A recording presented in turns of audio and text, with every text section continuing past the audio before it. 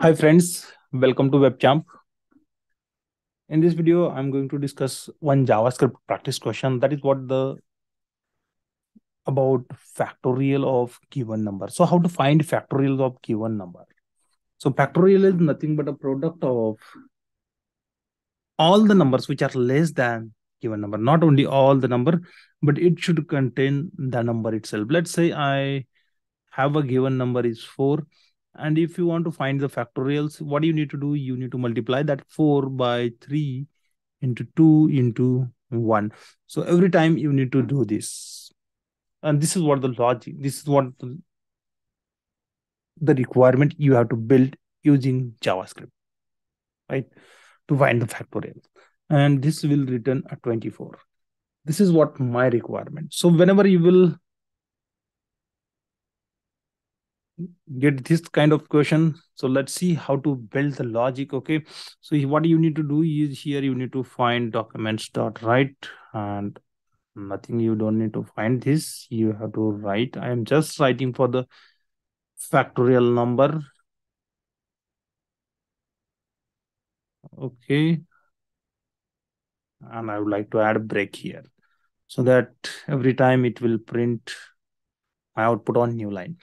So let's say we have a variable called n, which is of 4. So this is my given number, and I have to build the logic to find the factorials of number n.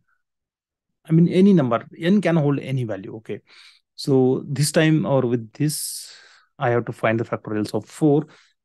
So what you need to do, you need to print the numbers from 4 to 1. So how you can do that? Okay, let's define one variable. Let's I is equal to n. Okay, this is what the variable. Then what do you need to do? On next iteration, you need to go until 1. So I should be greater than or equal to 1, which, I mean, value of I should not go down or go below the 1, or it should not be 0. And since we are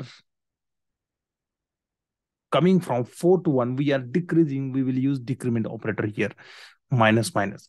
And let's try to print the values of all these. So what I will do, all the loop values or all the values of I, and I will say document dot I. Okay, document dot write. What it will do, it will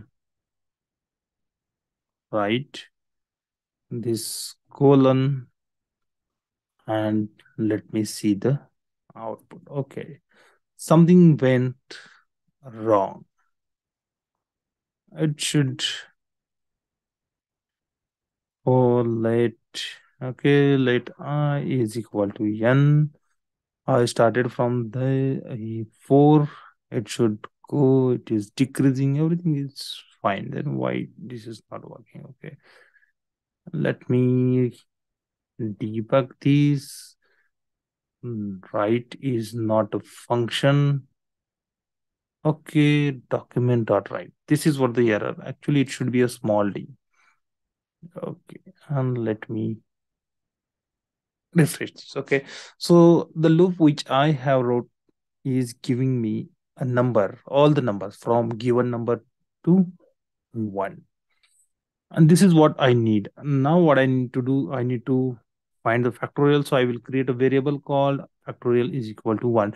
Factorial is a product, so I will keep the value as a 1. Okay, in case of, if you want to take a sum, you can keep the value of factorial or any variable to 0.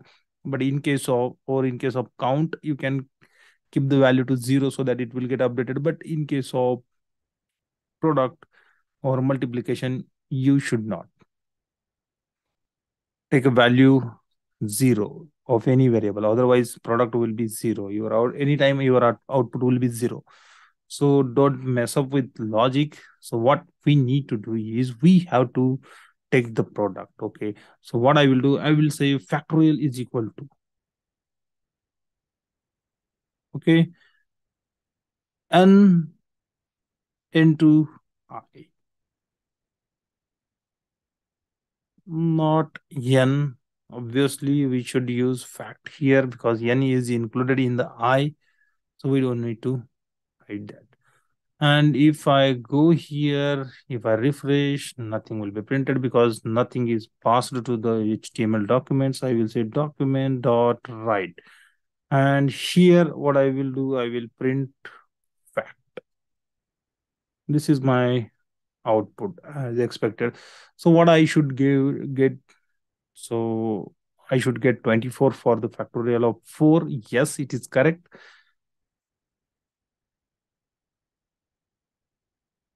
Okay, so what I can say is 4 into 3 into 2 is equal to, or into 1 is equal to 24. Let's calculate the factorial for 5. Multiply this with 5 because we have already product of 4 to 1.